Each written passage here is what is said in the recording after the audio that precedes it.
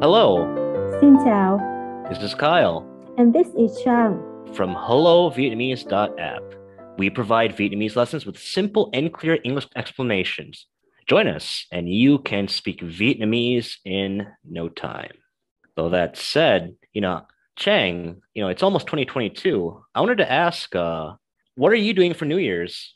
In Vietnam, we not only have a one New Year holiday, but we have a two New Year holidays.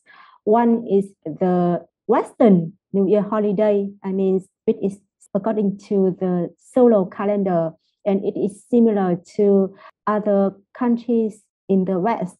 And you also have another holiday, and it is the famous Tết holiday. And you may already know it will be celebrated according to the lunar calendar. So in Vietnam, we not only have one but two New Year holidays. So wait, does that mean that for the new year coming up, we'll be having another holiday here, or is that no big deal here? Actually, for the New Year coming up, it is not a big deal here because for the Western New Year holiday, for the solar New Year holiday, normally Vietnamese only have one day off, which is January the 1st. And because we only have one day off, normally young Vietnamese people will just go outside to have a dinner with their friends or go shopping. There may be some kind of music festivals here in Vietnam, not this year because of the pandemic, but I remember several years ago when I was in Ho Chi Minh City during the Western New Year holiday, I often went to some music festival. It's my friends, but that's it. It's not really a big deal in Vietnam. Well, that surprises me because so again, my mother's Japanese. For us in Japan, New Year is basically our biggest holiday of the year. So, since it's not a big deal here, like, what is the big holiday here? Is that the Tet that you mentioned? The Tet holiday is much more important holiday because normally in Tet holiday, Vietnamese can take at least 4 or 5 days off from work, and children don't have to go to school. And normally because it is near Sunday and Saturday, so normally people will have a continuous 1 week or 10 days off. And I am learning Japanese, so I also understand that before in Japan, the Lunar New Year holiday was more important. But recently the Western New Year holiday became more important. But in Vietnamese and Chinese culture, the Lunar New Year holiday is still more important. And it is different from the Western New Year holiday. In Lunar New Year holiday, I mean Tết holiday, Vietnamese will go back their hometown. So it will be very quiet in Hanoi and Ho Chi Minh cities during Tết holiday in Vietnam. I see.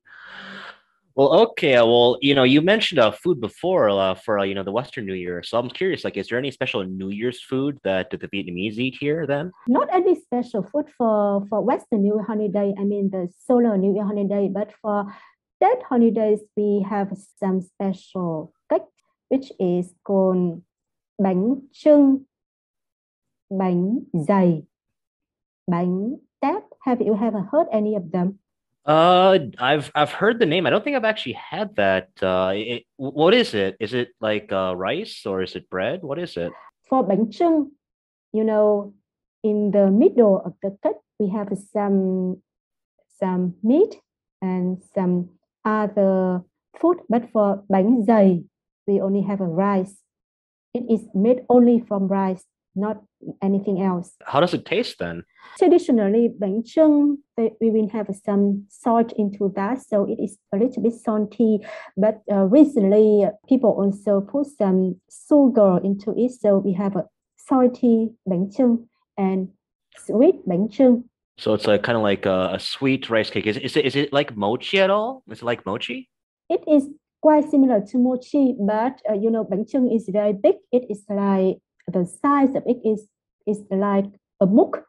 Mochi is very A small. book. And I think you have never heard of that. We have a story about bánh chưng and bánh dày. And actually, because in the past, I mean, many years ago, thousand years ago, people believe that the sky has the round shape and the earth has the square shape. So actually, bánh chưng is the symbol of the earth, and bánh dày is the symbol of the sky. So and you know the sky is white. That's why bánh dày is in white color. It is only made from rice, and bánh chưng has it is covered by leaves, so it has green. So it's very similar to the earth. Okay, so just to review then, so bánh chung would be that square green rice cake then, right? Bánh chung. Okay. And what was the other one? Was it bánh zai? Again, it's bánh dày. Bánh zai, and that's white and sort of circle shaped. Very interesting. Okay. In southern Vietnam, we also have another kind of bánh. It is bánh tét. Bánh tét. Okay. But I think I don't want to overwhelm our audience. So that's maybe enough for all the special food for Vietnamese state holiday. Okay. Well, I'm curious because in Japan, we have these little bamboo things that we adorn our doorways with called karomatsu. And I'm curious, like, is there any sort of like special New Year decoration for Vietnam then? It is quite similar to Chinese, but in the past we have what is called firecrackers. In the past, normally in New Year holiday, in the New Year Eve, in Lunar New Year Eve, Vietnamese will play some kind of firecrackers. But after that, because it turned out to be a little bit dangerous, so now Vietnamese government already banned it. So in New Year holiday, in some cities we will have some kind of fireworks, but it it doesn't always happen because it is a controversial topic, because in some people's opinion, fireworks is a little bit not efficient use of money. I see. We should put money for some poor people instead of playing some kind of fireworks. So I have no opinion about that. I see. Okay. Well, I mean, it would be a kind of a waste of money to do fireworks, but I mean, it is nice. Well, if we don't do fireworks, then what else do we use then? Like, is there any like is there like kind of a ball dropping, or is there like I heard in China there's actually lucky money. Like, do you guys do lucky money here too? Yes, we do lucky money too. But the only thing which is still very popular in China, but not in Vietnam, is because in China, in Lunar New Year holiday, they have what is called parallel sentences. Parallel sentences, and they can hang it in front of the houses. But in Vietnam nowadays, people don't do that. But we do have a lucky money. Okay. So in Lunar New Year holiday, if you meet any children, you should give them lucky money. And if you meet me, you should also give me lucky money. Well, I mean, I need lucky money too. I'm still a child at heart. I mean, I deserve it. Okay, so maybe I will prepare some lucky money for you, and you will prepare some lucky money for me, and hopefully, you give me much more money than I can give to you. Well, I'll think about it. I'll think about it. Okay, okay, okay. Okay, then. Well, I know we're talking a little bit about Lunar New Year, but like, if we are greeting 2022, how do we celebrate that? Like, what do we say specifically to say Happy New Year? Okay, you can use the phrase chúc mừng năm mới. Chúc mừng năm mới. Okay, so like, would that And mới is new, and năm is year, so năm mới means new year. okay? So, quick question. So, is this the same Nam as in Vietnam? Oh no, it is năm, Nam and năm. Vietnam, it is Nam and năm. It is for Vietnam, the A sound is similar to the A in the word heart in English, heart or cat Okay. in English. But for năm, the sound in the middle, it is similar to the word cut or saddle. Okay. culture. It's like Okay, so it is okay. năm mới. So nam moi. And like so Mm. and this so it's spelled like moi, like it's pronounced moi. Is that correct? Mới, mới. Okay. Okay.